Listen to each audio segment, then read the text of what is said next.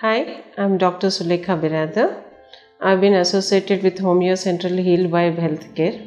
I have around 30 years of experience in homeopathy, curing all the chronic and the acute illnesses. Especially, I have got good results in psoriasis, wheezing, asthmatic disease, and got good results in infertility cases.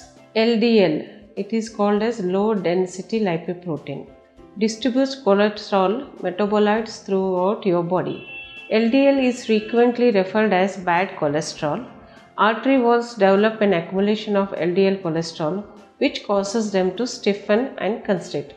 And HDL, high density lipoprotein cholesterol or HDL weakened, is a good cholesterol that transfers extra cholesterol to your liver.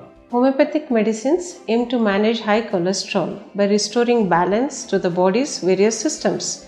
The goal of homeopathy is to reduce high cholesterol levels to desired levels to prevent coronary heart disease by assisting the body in healing the underlying illness.